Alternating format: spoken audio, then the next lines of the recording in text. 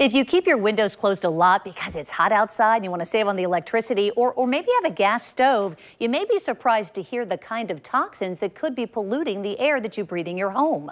Consumer Reports explains some simple steps to improve the air quality.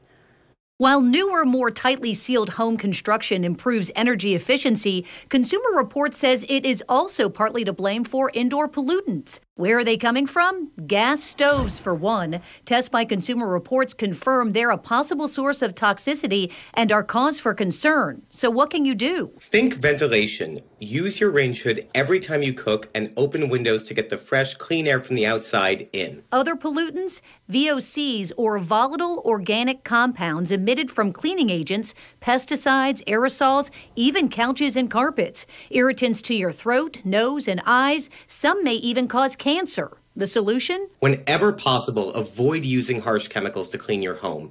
If you can't, again, think of ventilation. Open windows and doors. And buy mattresses and furnishings that use natural fibers, like cotton. Keep your home dust-free. Use a vacuum with a HEPA filter to trap contaminants, and clean or change the filters in your air conditioner. Air purifiers can also help. Allen, Winix, and Blue Air models earn top marks in Consumer Reports tests and will run between $275 and $741.